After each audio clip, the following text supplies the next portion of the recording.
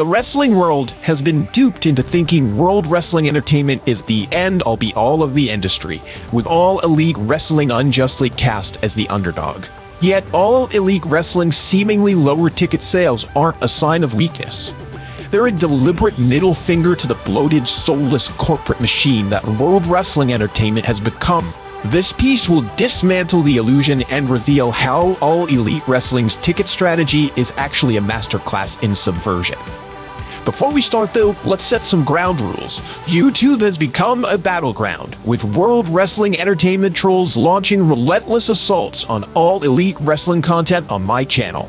These trolls are not fans. They're flaming trolls who are World Wrestling Entertainment trolls and androids, Wrestling Entertainment trolls and androids. They're vandals of the wrestling community, intent on sowing discord and stifling healthy discourse.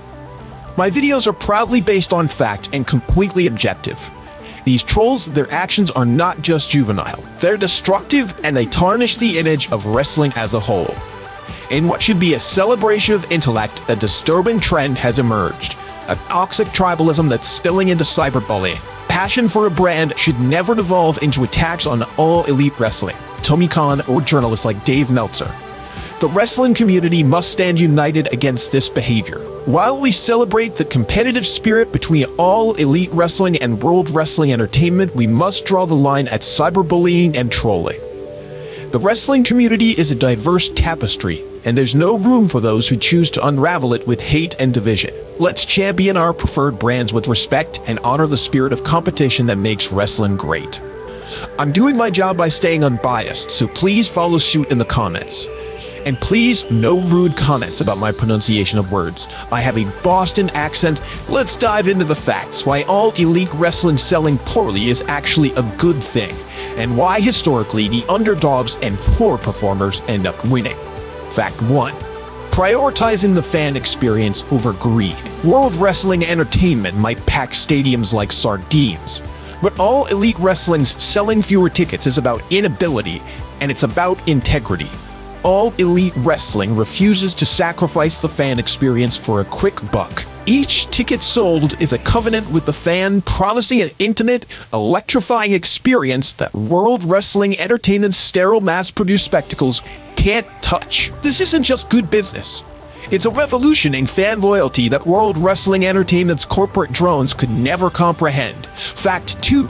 Pay-per-view events as crown jewels. All Elite Wrestling treats its pay-per-view events like rare treasures, not the throwaway, forgettable sideshows World Wrestling Entertainment churns out. By selling less show tickets, All Elite Wrestling turns its PVs into events, lowering demand and creating a frenzy that World Wrestling Entertainment's oversaturated market has long since lost. All Elite Wrestling's pay-per-views aren't just shows. They're events that fans would crawl over broken glass to see. And that would be real glass, cry me a river. Fact 3.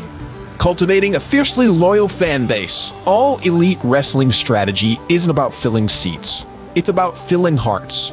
By not pandering to the masses or selling tickets, All Elite Wrestling is curating a legion of die-hard fans who don't just consume content, they live it. This isn't just a fan base, it's a movement. And while World Wrestling Entertainment is busy counting tickets, All Elite Wrestling is counting on a fan army that will follow them to the ends of the earth. Fact 4. Exposing World Wrestling Entertainment's hollow victory.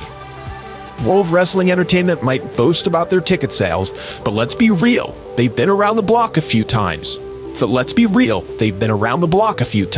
All Elite Wrestling's decision to play the long game and not oversaturate the market is a stroke of genius. And when All Elite Wrestling does outsell World Wrestling Entertainment in certain markets, it's not just a win, it's a sign of the shifting tides. World Wrestling Entertainment's Goliath is feeling the sting of All Elite Wrestling's slingshot, and it's only a matter of time before the giant falls. Conclusion: All Elite Wrestling's lower ticket sales compared to World Wrestling Entertainment's aren't a weakness.